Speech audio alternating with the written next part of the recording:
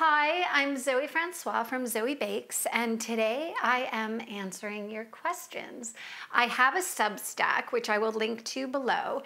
I have a free and I have a paid version. In the paid version, you can ask me questions and I will come here and answer them. So that's what I'm doing today. I got lots of questions, so thank you very much. And I'm very excited about this. So I'm just gonna go ahead and get started. The first one is from Kathi, and Kathi writes, we've been making your 5-minute bread, but do you ever use a starter? And if so, what are some tips? Okay, so some of you are probably coming here from following me on Instagram. My Zoebakes Instagram account is mostly pastry. I do very little bread there. And so you may not know that I have written 8 books on bread with my co-author, Jeff Hertzberg. It's a series called Artisan Bread in 5 Minutes a Day. We have the original one is here from 2007.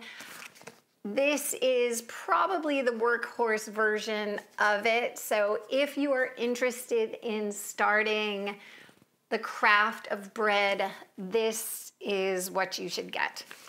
We also have a gluten-free version and lots of other things. Healthy bread, holiday breads, pizza and flatbreads, basically every bread you can possibly imagine.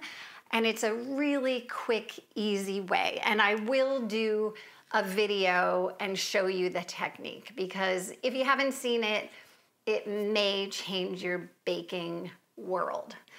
Okay, having said that, do I use a starter? Yes, all the time.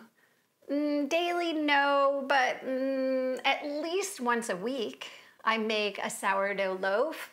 And my technique is like a cross between a traditional sourdough and my 5-minute bread recipe. So I will do a video on that as well, because I don't know why I haven't shared it yet, but I haven't. It's just something I do at home. Here is my starter.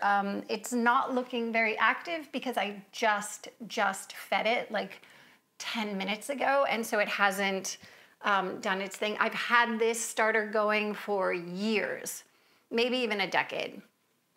What are the tips? I'm not sure if Kathi has a starter that's already established or is asking about starting a starter. So if you are just starting your first sourdough starter, the 2 things that are key are to use organic flour and filtered water. You don't want to have any chemicals anywhere near your starter. Otherwise, it's not going to grab. It's not going to attract those natural bacteria that come into it, the yeast that comes into your starter and produces the mother. So, organic flour, filtered water. It may take up to 2 weeks to get a really healthy starter going, but it's just flour and water and letting it do its thing. A little bit of warmth, not too much heat in the room is great, and just feed it. I will link to a starter, and like I said, I will do a video of my process because it's a little bit different. There's so many different ways to go about this, and I'm gonna share mine. Okay, so that's that. I think I'll leave it there because I'm not exactly sure which part of the process Kathi was asking about, so maybe she'll clarify. Okay, Lisa, so many questions, awesome. I'd love tips on making pastry cream. Yay! Are there any tricks of the trade? Thanks so much, Zoe. Best. Okay, so pastry cream. I love pastry cream. It is essentially the workhorse of any pastry department in a restaurant. And it is the foundation of cakes and desserts and trifle and all kinds of different things. You can put it in puff pastry. You can layer it up with berries. It can go into a tart. I mean, it is used everywhere. Okay, some tips on making pastry cream. I would say the number one mistake that people make when they're cooking a pastry cream is how long they cook it and whisk it. When I was working in restaurants, I would make a recipe. I think my typical recipe uses like 4 or 5 eggs. I would do a batch in the restaurant that had like 100 eggs, and it was in a giant rondo pot, and you have to whisk it the whole time so that it doesn't cook along the edges and get lumpy. And so you absolutely have to cook the pastry cream, bring it to a boil, and let that cook for 3 minutes in order to cook out the starch. A pastry cream has cornstarch, and that's what thickens it. And if you don't bring it to a boil and whisk it for 3 minutes, your pastry cream can separate and weep. That's when the liquid separates out of the custard or pudding, and you get this liquid that settles at the bottom. So if that's happening, or if it feels grainy, it's because you didn't whisk it long enough. So set a timer, whisk it for 3 minutes. The reason that I brought up the 100 egg version of it is those 3 minutes felt like 3 hours. It feels like a long time when you're standing over a hot cauldron of the pastry cream. You will be making a tiny batch of it, so it's not gonna feel like that much work, but 3 minutes can feel like a long time. So make sure you set a timer and you're getting to the end of that 3 minutes. That will improve the texture, the longevity of your pastry cream, and then also strain it. Especially if you're new to making it, you may end up with some lumps of cooked egg in it.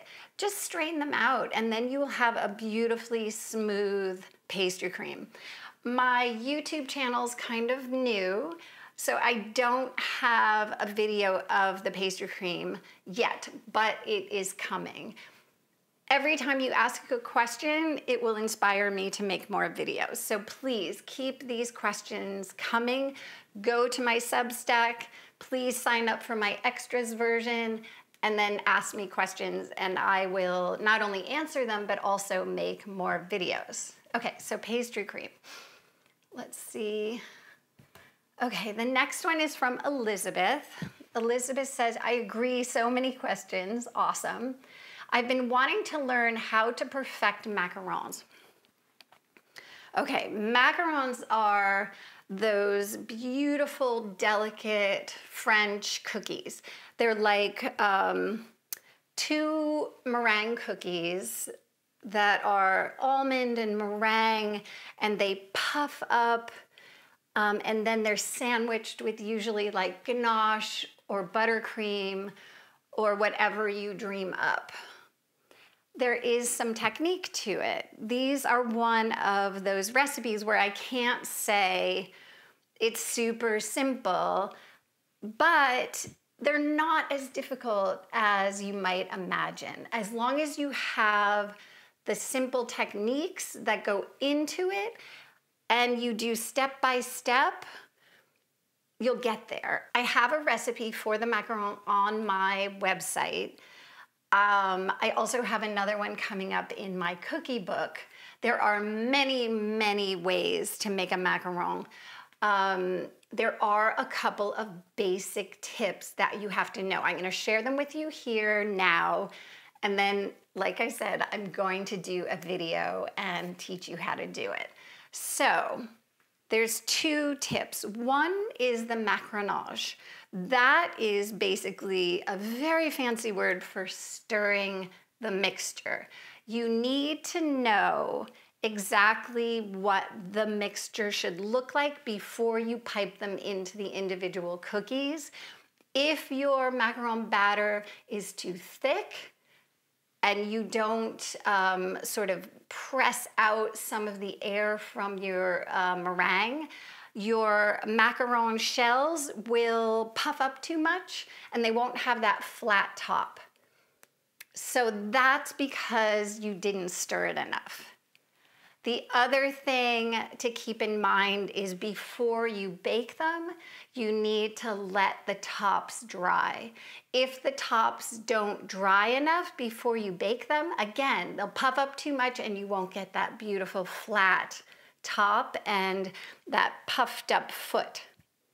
So those are the 2 most important tips that I can share here with you without actually showing you how to do it. So I will create a video and show you how to do it. I have tips, more tips and techniques on my website. I'll link below. And like I said, I have even more coming in my cookie book. So great question. I love macarons, just love them. And it's an adventure. So keep that in mind when you're making them. The next question is from Shelly. I have a recipe for butter cake. Can I add lemon curd to the center for more pizzazz? Well, Shelly, I just happen to have that very recipe in my Zoebakes Cakes book. It is a lemon pound cake with lemon curd and baked lemons. It's like a lemon explosion. It's bright, it's wonderful. It's rich from the butter and the lemon curd. I love it. So can you add it to your butter cake recipe? Yes, you can. Is it an experiment? Yes, it is. Whenever you play with a recipe, if you add something to the batter, it may change it. It will change the baking time. It will change the consistency. It depends a little bit about your butter cake recipe. Is it a delicate recipe that if you add the lemon curd, it's gonna make it fall? Or is it a sturdy one where if you fold in lemon curd, it's gonna be totally fine?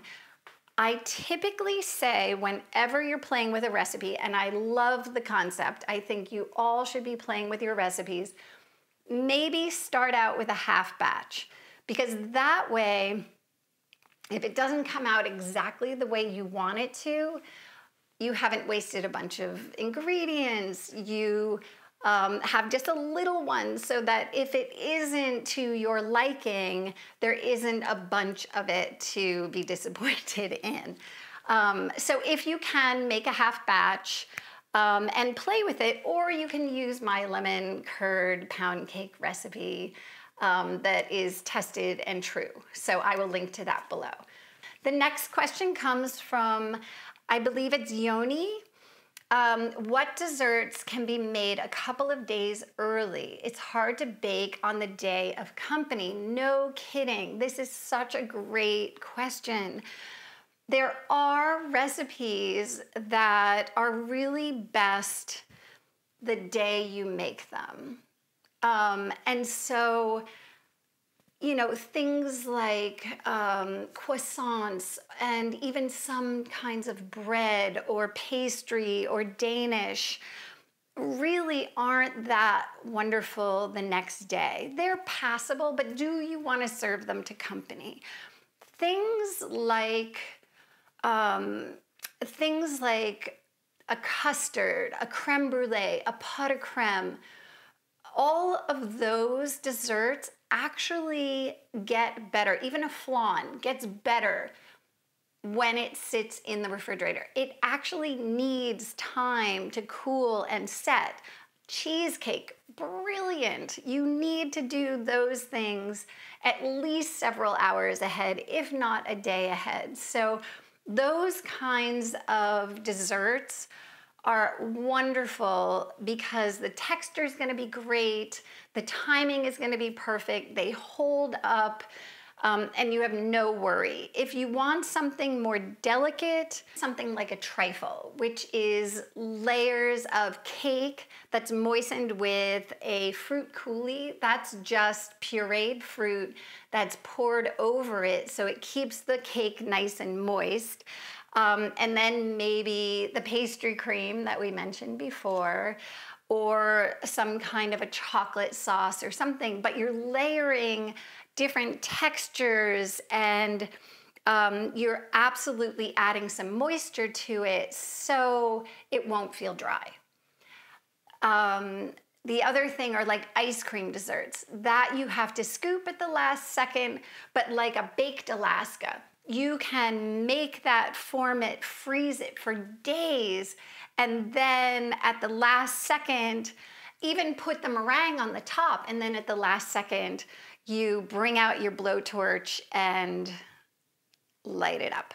So lots and lots of different ways to go about making something for company that you're not either having to do at the last second or afraid that it's gonna taste stale.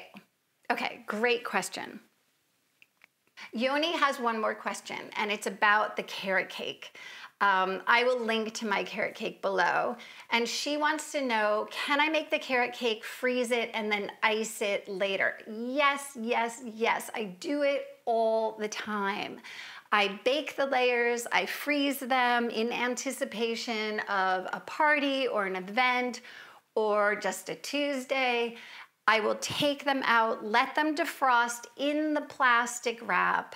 Whenever you are freezing a cake, you want to make sure that you are really, really covering it well. Wrap it really well so it doesn't get freezer burn and it doesn't take on the personality of your freezer, especially if you fish and you freeze those fish. You don't want your cake to taste like those fish. So take them out, let them defrost in the plastic so the condensation's on the outside, and then go ahead and frost them as you would. Excellent question. Okay, Suzanne, any Passover dessert recipes? I once made your layered pastry cake, took me all day, was yummy. Okay, I'm not sure which cake that is. But the thing about Passover desserts is they can't have flour. So there's lots of rules around a Passover cake. I have lots of recipes on my website. I am going to link to a whole list of desserts that qualify for delicious Passover desserts. Lots of things like coconut macaroons, coconut cakes, things that use matzah meal instead of flour. So there are lots of different options for you. If you are going to do a layer cake, like the one that you tried before, it kind of relates to the last question. You can bake the layers of the cake and freeze them, make the different components, and then assemble them. You don't have to make a cake start to finish all in the same day, because that really can sort of take over a whole day, especially if it's the first time you're making the recipe and you're a little bit unsure and it's going a little bit slowly. So use your freezer. I love my freezer. I will make buttercream and freeze it. I'll make cake layers and freeze them. I'll make ganache and freeze them. And then I can take them all out and assemble the cake. And I'm not waiting for the different parts to finish up. I have them all ready to go, and assembly goes much faster. So 2 things: use your freezer, and I will list to some Passover desserts below. Okay, the last question I have here is, this is hilarious. I'm one of those dreaded vegans. Do you have any conversion tips to replace eggs and dairy in baking? Some of your recipes I've converted successfully, but others haven't worked. Thanks. Okay, I would love to know which ones didn't work, because then I can help work that out. First of all, egg replacer. There are a couple of different ways to replace eggs. There is pre-packaged powdered egg replacer.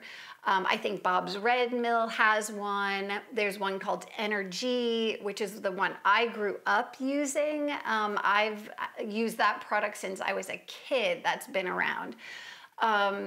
The other way to do it is to make a slurry of ground flaxseed and water. And it really does become viscous and have the same consistency as egg. So there are different ways to replace the egg, and I can list some of those below. Having said that, you also want to choose a recipe that is conducive to replacing the eggs. So something like a angel food cake, which is all about the egg whites. It's all about whipping a meringue and having that lofty, beautiful texture because of the meringue. That's going to be difficult with a replacer. You can, having said that, you can replace some egg whites with what's called Aquafaba. Aquafaba is, and this is going to sound very odd to those of you who are not vegan, but Aquafaba is actually the liquid that is produced from soaking garbanzo beans in water. So after your garbanzo beans have soaked and been tender, that liquid, the protein from the garbanzo beans is in that water, and you can whip it up and it looks just like a meringue. But like I said, getting a successful angel food cake out of Aquafaba is a challenge. So try it, but again, do a small batch so that you're not wasting a lot of ingredients and you don't have a big cake that you may not be entirely happy with. Okay, so dairy. Dairy is a different issue, and depending on what you're making, I go from oat milk to soy milk. If I need something a little bit richer and fatter, I go with coconut milk. So it kind of depends on the recipe. But those are the ones that I tend to use. And because you had mentioned that some of the attempts that you've had were not successful, I would love to know more about that, because then I can help you with those individual recipes. So maybe write back, Kathryn, maybe write back and tell me a little bit more about the ones that were not successful. So anyway, I hope that helped. The last one is really a comment. It's from Patricia, and she says, I'm looking forward to videos linked up with your new cookie book. Awesome, because they're coming. I love that you said that. One of my favorite episodes of your show was making cookies with your sons. Mine too. I loved having them come on the show. I love that they were willing. I love that they would always give me their opinions. So they never will stop giving me their opinions. The videos for the cookie book are coming. I'm going to have in my cookie book a cookie academy, very much like I did with my cake book. This is my cake book, and in the cake book is the Cake Academy, these pink pages where I go over all of the tips and techniques that will make you a better cake baker. I'm gonna do the same thing in my cookie book, and I will also make videos to go along with them. So thank you so much for all of the questions. This has been awesome. I love it. I hope there are more and more and more from all of my extras subscribers. So please subscribe to my extras Substack. There'll be a link below. Please subscribe to my YouTube channel. Like the video, share it with your friends. Please comment below about more videos you'd like to see, recipes, tips and techniques. Thank you and have a great day.